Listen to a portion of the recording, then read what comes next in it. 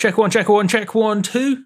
YouTube crew, today I'm going to tell you how to EQ synths. Woo! Right, surgical EQing. Let's dive straight in. So what I've done is strip back the project so it's nice and simple, just a kick drum, even low pass so it's not distracting, and a synth. What I want to do first of all is show you a before and after, and then I'll tell you how and why I did it. Oh, look at that, much more aesthetically pleasing to the eyes before.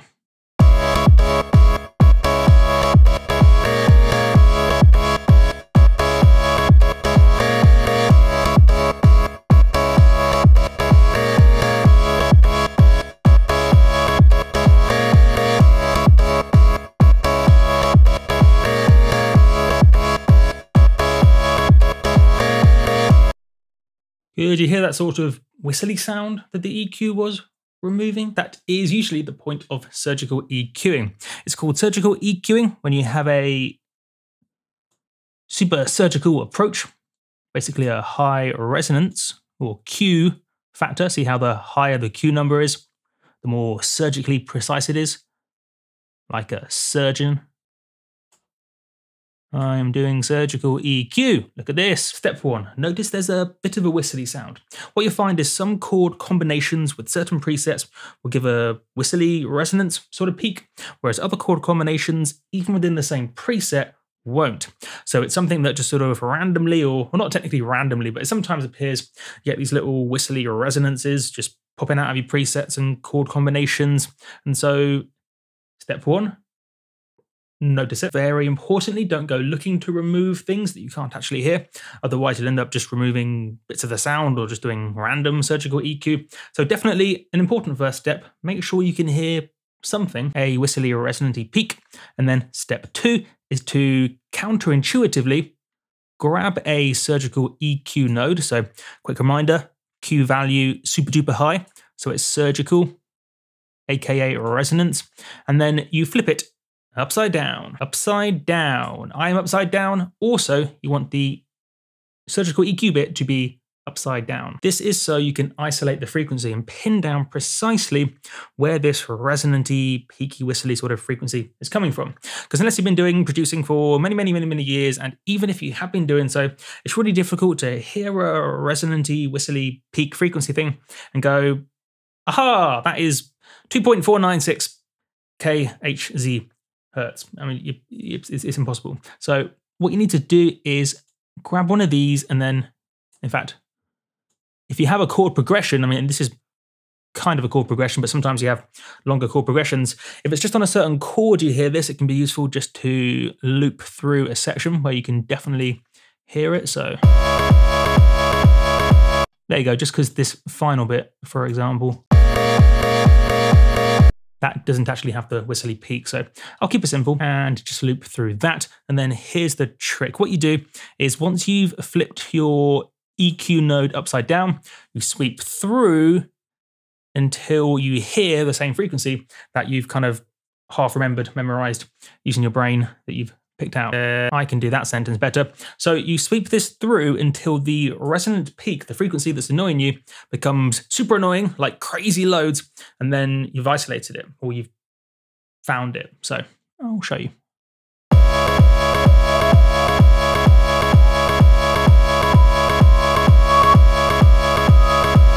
None of those, getting close though.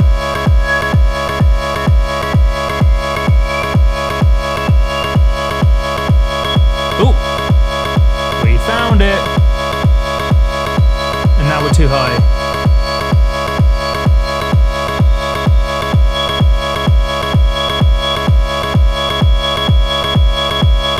See how we've now found it?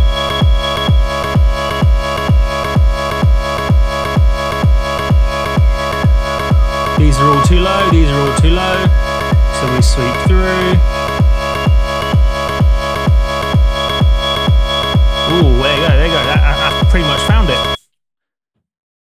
I was shouting because it's loud in my ears. Now we have found it. Here's the trickaroonie.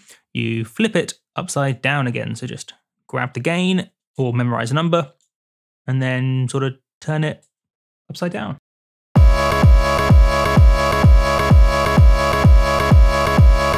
Problem solved, I'm a genius. Joking aside, it's a cool idea, right? And naturally, the more time you spend sort of narrowing down very precisely the frequency you want to remove, the more precisely you can remove it. So maybe it's not quite 3.35, maybe it's 3.31 or 3.29 or 3.36 or 7 or something. So you probably want to spend more than 4 seconds finding the peak and then turning it upside down. But even if you're not precisely right, it still, most of the time, does the job. So you don't even need to be super precise necessarily. But yes, that is the general idea. Part of the challenge here, in fact, probably in my opinion, the most difficult part of the challenge is to locate the resonant frequency, the annoying whistly thing, in the first place. So do I have any tricks for that? Kind of. I suppose the more you do this, the more you get better at just as you're producing, realizing, there's a resonanty peak whistly sort of noise there. I should remove that. Whereas maybe when you first start producing, you don't really notice it because you're just focusing on the other stuff in the track. Also, speakers. Some speakers will reproduce frequencies in different ways or can balance your frequencies differently. So maybe through one set of speakers, you don't hear a certain whistly resonance, but through another set of speakers or headphones, you do. So definitely A/B different headphones, monitors, speaker setups to make sure you haven't missed any of these whistly frequencies. And also, very importantly, don't go necessarily just looking at the spectrum analyzer and removing everything that looks like a resonant peak, because then you'll potentially just remove everything. The idea here is you're removing or maybe just attenuating peaks that aren't contributing anything cohesive and coherent to the main thing in the sound. So to me, that whistly resonant peak isn't really, it's not a part of the main harmonic balance. Like you can see if I just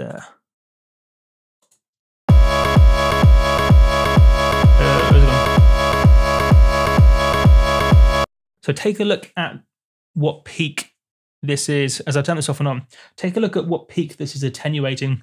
Fancy word for reducing, attenuating or removing. And notice how it's not even sticking up crazy loads. I mean, it's definitely sticking up a little bit. You can see it's got this little head poking out, like a diglet, or yeah, just a diglet. There's only one, not a dog trio. So it's kind of sticking his head out. But then again, looking through here, other ones are sticking their heads out too. Like you've got that one over there, you've got that one there, you've got a little dog trio action there. So you've got little guys sticking their heads out, and it's not necessarily. I'll stop there now. It's not necessarily a problem that when you're looking at a spectrum analyzer, sometimes a peak harmonic. There's sometimes a harmonic or a peak or a frequency will kind of be sticking out. That by itself isn't necessarily a problem. It's when that thing sticking out doesn't feel like it's a part of the main sound for whatever reason. Could be a quirk of the detuning in the synth preset. Could be a quirk of the audio algorithms used to generate the sound. Could be just a weird quirk of the dissonance and the way all the different harmonics interact with each other because of the different chord progressions and stuff. So it's quite difficult to explain how and why these things appear. But they sometimes do, and if you spot one, remember, only if you spot one, remove it using surgical EQ. Traditional music theory would suggest whenever doing surgical EQ, you want to use a digital EQ instead of a fancy analog one, whereas for, say, gentle pushes here and there, maybe a bit of disaction. For those sorts of EQ changes, that would be when you'd prefer, say, an analog EQ over digital. Now, I do say that's the traditional approach because, of course, you can always use analog things to do surgical EQing if you like, and you can always use digital to do bits and bobs here and there too. So it's not like a rule you have to live and die by, but in general, it's worth bearing in mind in case you're curious that for surgical EQing, it's typically best to use a digital EQ, whereas for these gentle boosts and tonal tweaks, that's when you might want a more characterful analog guy. Knowledge, power, fun, excitement, and yes, fantastic. That has been a look at surgical EQing of synths. My name has been Multiplier, and I will catch you guys on the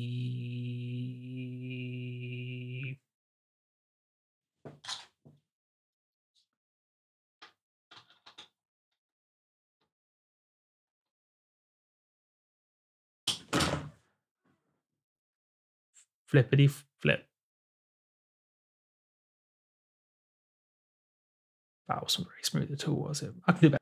And I will catch you guys on the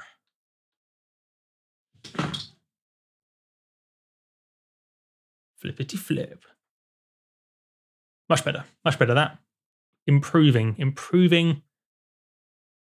flippity skills. Knowledge.